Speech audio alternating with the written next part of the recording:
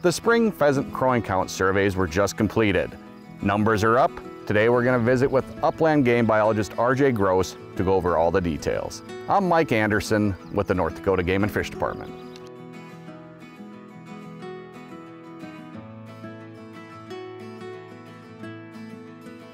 So our spring pheasant crowing counts, they're 20-mile routes that are spread across the state. We got about 100 of them, pretty equally divided along our 4 management districts across the state. And we run those from May 1st to June 10th every spring. We've been doing those for about 60 years, so we got really good extensive data set on those. And we'll do those, we run them 3 times but in the survey period, and we want to try and do one early, one in the middle, and one late. And we do that to try and get the peak crowing of the pheasants in North Dakota. And it's usually that middle of May, but sometimes it is a little bit earlier, a little bit later. We're out there half hour before sunrise, and you go every 2 miles, you'll stop your vehicle, get out, and you'll listen for 2 minutes on the pheasant crows. You'll count those and you'll repeat that 10 times, and you get an average for each route that you do. Surprisingly, with the winter that we had, pheasant crows throughout the state were up 30%. And I know, the percentages when it comes to crowing counts, they're kind of inflated, they sound big. It's smaller numbers. So this year we had right over 14.5 crows per stop that we averaged compared to last year, which was just over 11. So, and it was pretty well spread out evenly across the state. The 4 districts that we use, the Northwest, Northeast, Southwest, and Southeast, were all up kind of that 3 crows per stop, except for the Southwest, which had a really good increase of 5 per stop. Bottom line, we're back to where we were before the 2020-21 drought. So pheasants are, the big takeaway from it is pheasants survived the winter. We didn't have a lot of reported die-offs, things like that. It worked out where, yes, we had 100 inches of snow, but we did have breaks in there. We had, warm-ups, things like that those pheasants could get out, scratching those fields, find food. So they came through okay, and then with that snow, and the residual cover that we had from last year's wet fall, we're shaping up really nice into this nesting season. I mean, it's nice and green out, the vegetation's tall. Knock on wood, we're not gonna get any of those, big rain events, hail events for this nesting season. And I mean, optimism is high for a good fall. Pheasant crowing counts, it's only an index, not a total population count of rooster pheasants. We're only listening for roosters, we're not counting hens, things like that. And we compare that to year. These routes, they're comparable. We run the same routes every year.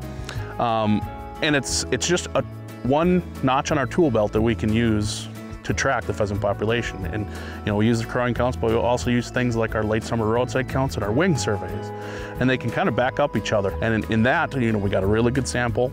And the juvenile to adult ratio was 3.5 juveniles to adult. And that's really good. I mean, that's back right on par to where we were like in 2007, where, everyone remembers we shot almost 1 million pheasants, our heyday type of thing. So it's really good to see that. So, we had that really good surplus of roosters, and they came through the winter just fine. We had the second worst winter on record. Everyone's going to compare it to the winter of 1997, but that one, the landscape is different, things like that. That was pre-CRP. And there, basically we had a storm every week that was very bad. And like I touched on earlier this year, we had that early snow in November, but the pheasants should have been in really good condition, because if you can remember late summer, early fall, the insects and the grasshoppers were outstanding. So they should have been in good body condition, and that definitely helped them get through all this, the long winter that we had.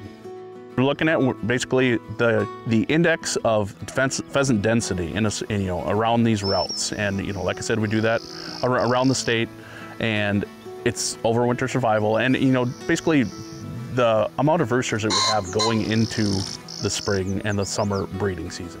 The one that we use most, that everyone looks for, is our late summer roadside counts. That's what determines, how the hunting season's going to be. That's, the same routes that we do for crowing counts. We repeat those for the brood survey, July 20th and all through August. And there we're counting every upland bird, pheasants, grouse, turkeys, anything, and we're GPSing those, and we're counting also the amount of chicks that are found with the birds, adult to juvenile ratio, male to female, and then we'll age those chicks too, so we can, kind of a backup to our wing envelopes on hatch dates. We can kind of see how the hatch is going. Are we having an earlier or later hatch?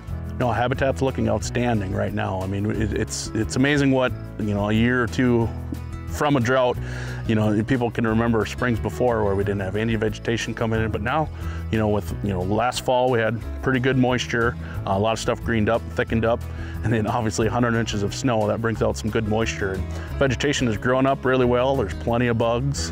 We're drying out a little bit right now, but I'm not too concerned. You know, there's still a good population of insects that are going to be there. And any day, you know, we're at peak hatch of pheasants in North Dakota. So, you know, be on the lookout when you're out there driving or, you know, haying in a field. Slow down for those chicks. And I mean, I'm very optimistic. You know, we're set up really good. It should be a really good fall if all keeps up.